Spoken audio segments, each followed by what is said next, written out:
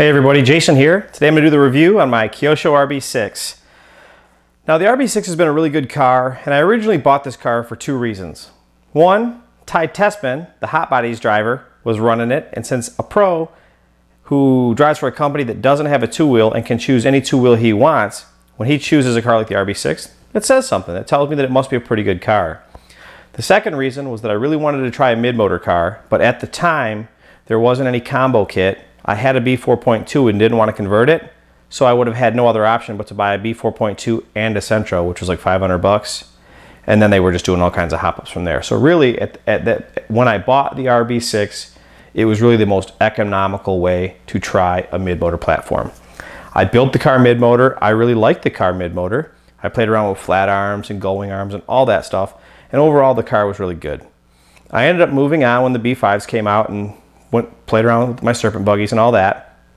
But now the RB6 is my full-time club racing car, or I guess just my full-time race car. I'm really happy with it, and I just thought I'd share what I've learned about the car with you. So the build went really well. There have been guys that have said, hey, the screws feel a little soft. And at first I started to agree with them, but now I'm thinking, no, it's not the screws that are soft. It's the fact that the plastics are just so rigid. There is no other kit that I've built yet whose plastics even really come close to the Kyosho stuff. And what's really interesting is not only are they really rigid, but they seem to be really durable. I know some of the other stuff, there are a couple other cars that I've played with that have really rigid plastics, but it just tends to be a little bit more brittle. So I don't know what Kyosho is doing, but they have great plastics. Now their instruction manual, it sucks. I'm just gonna tell you right now, the Kyosho instructions are horrible. Maybe if you can read Japanese, it's better, but still, I don't like it. To this very day, I have no idea specifically how much anti-squat is in my car.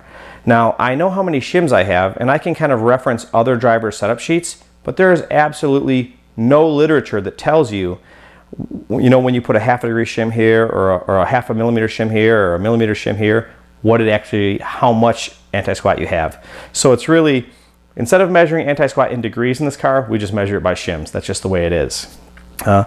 But I thought I'd share some things with my car, share my car with you and show you what I've done and how I feel about it. Now, I came from an associated platform. Here's my car. Actually, no, before I show you my car, I came from an associated platform, so I had a ton of associated wheels. Now, luckily, I'm really partial to the AKA wheels. I'm kind of partial to J Concepts and Proline tires, but I really like the AKA wheels. And so this is an AKA two-wheel drive Hexalite front wheel. This is a Proline front wheel. Both are really good wheels, but here's what I want to show you. Look at how shallow the hex is in this wheel. Look at how deep the hex is in this wheel. So if you can see these side to side. So what happens, here's the problem. If you're running a bunch of associated wheels, or even these Proline wheels, when you put them on the front of this car, you just don't end up having enough room for the wheel to hit, and the wheel will rub the plastic. So that's kind of a bummer. So if you're thinking about maybe trying this car, I really like the AKA wheels. The Kyosho wheels also fit really well. One of the downsides to running all the AKA wheels is the rear axles just don't tend to be long enough to run a lot of the associated, or even the AKA wheels. You'll only get a couple of short threads on there. And I run all of these Durango wheel nuts specifically because they're serrated and they work really, really well. I don't care for any of the nylock style wheel nuts. I just find that over time the nylock wears out and the wheel nut will come loose, and sooner or later you will you will spin a hex inside a wheel, which is no fun. Here's the solution if you are running an associated platform or another platform and you really want to migrate to the Kyosho platform. Avid sells just the axle itself with the hex, and it's much longer, so that it will fit the associated wheels or the AK wheels or whatever much better. So if you're looking to jump ship, take a look at the Avid kit.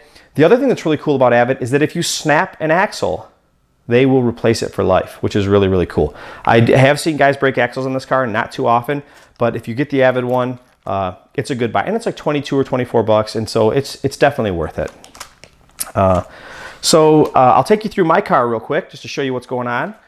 It has an R17 chassis protector on it. R17 is a company owned by a buddy of mine back in Iowa, And it's basically made out of like motocross film, and you will not find a more durable chassis protector. I've got one that's been on my SC10 for like 3 years. It's crazy.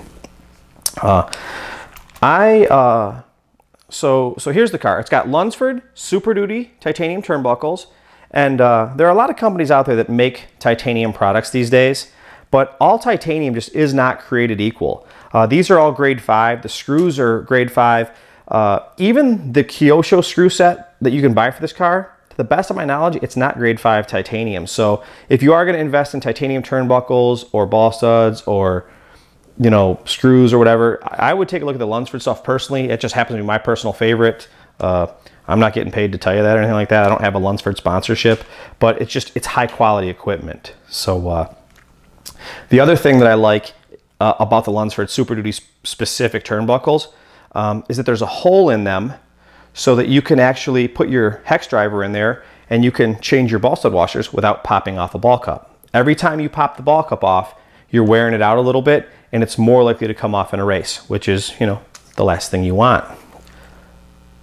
This car is amazingly adjustable. I guess I never realized how adjustable the car can be.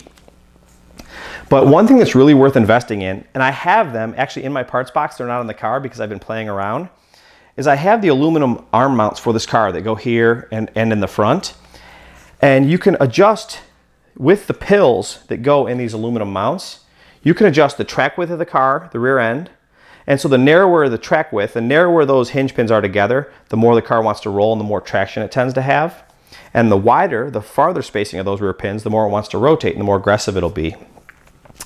But with the pills that come with these aluminum rear arm mounts, you literally can change track width, toe, anti-squat. You can just change so much. Actually, I take that back. You can change track width and toe, but the anti-squat is actually controlled with shims. So anyways, super adjustable car, and there's a lot that can be accomplished. If you're going to run the car in mid-motor on a medium to higher bite surface, I would definitely recommend the pills D and put the holes in. So D in seems to be the way that everybody's going out here, and it just makes the car carry a ton of corner speed, has quite a bit of bite, and just seems to work really, really well. So, all right.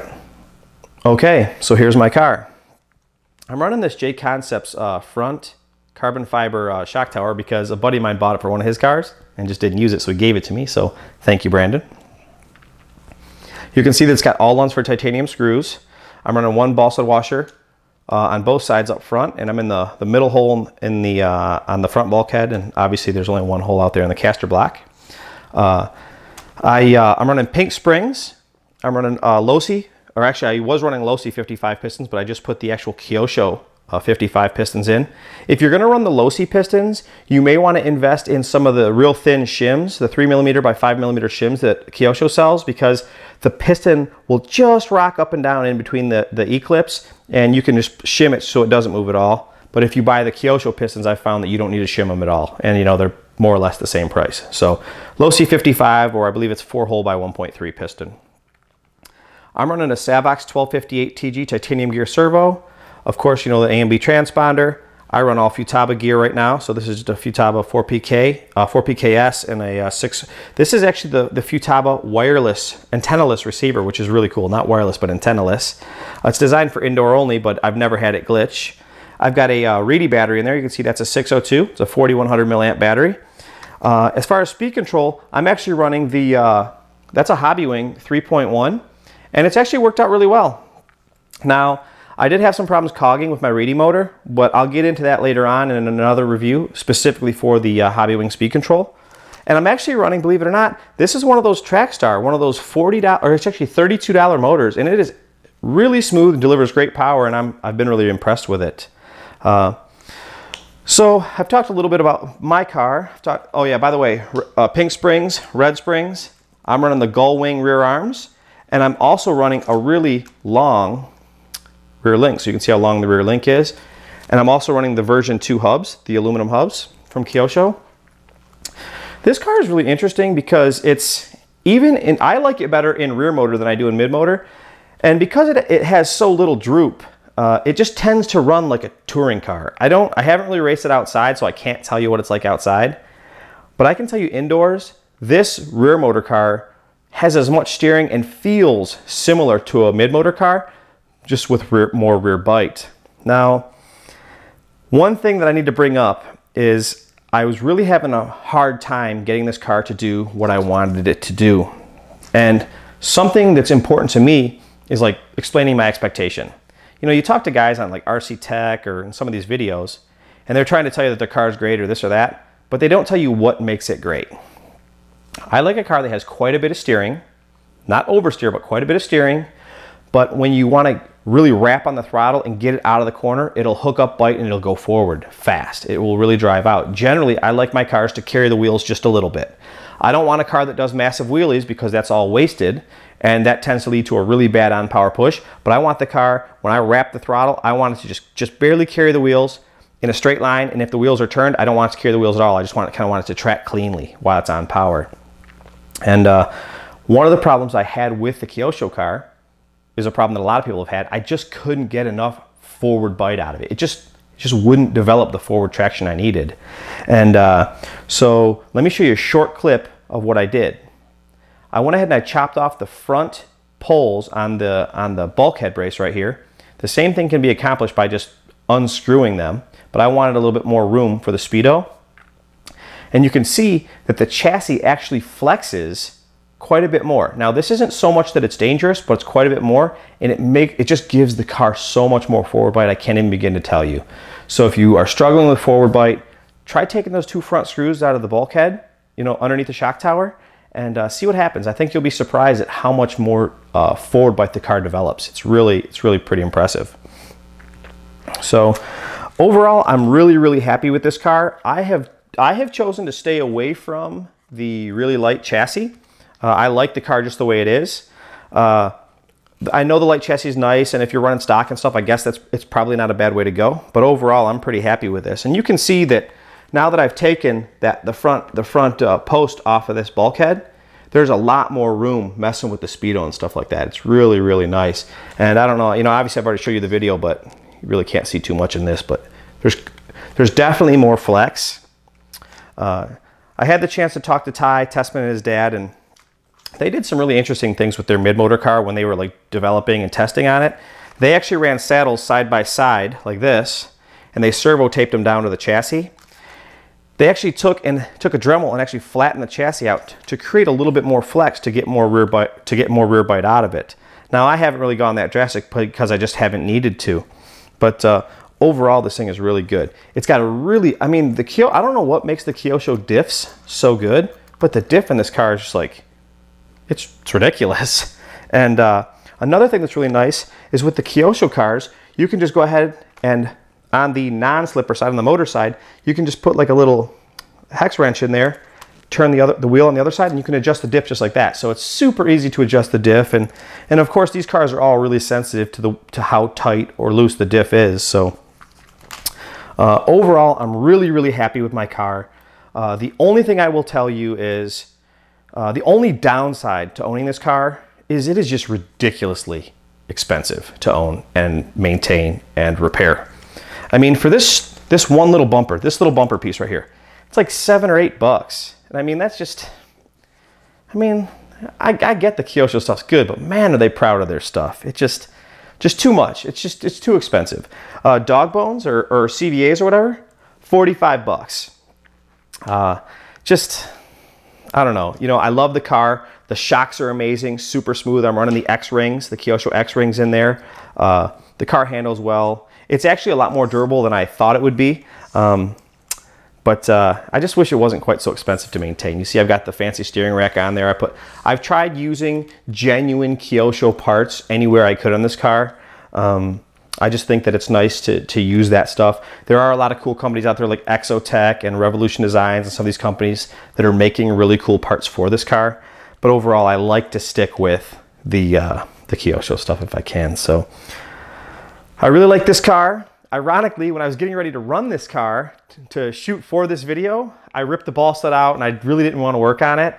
And so 2 of my friends at my local track, Gage and Zach, Zach used to be an actual factory Kyosho driver. They were both out on the track. So instead of filming me running this car, I filmed them running their cars, and Zach happened to beat me the other night. I shouldn't say happened to beat me. He's clearly a better driver than I am, but he beat me the other night, so I'll show you his car. It's set up almost identically to this one. He just runs a shorter link in the back to make the car rotate a little bit more aggressively, and that's about it. So I hope you guys enjoyed watching this video. If I can think of anything else, I will I'll update it for you, and we'll see you next time.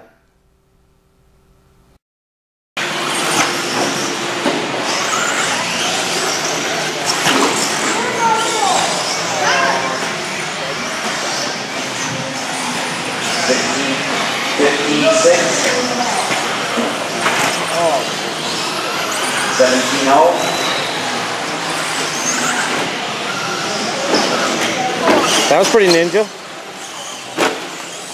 15 brick, 20.4. 18.7.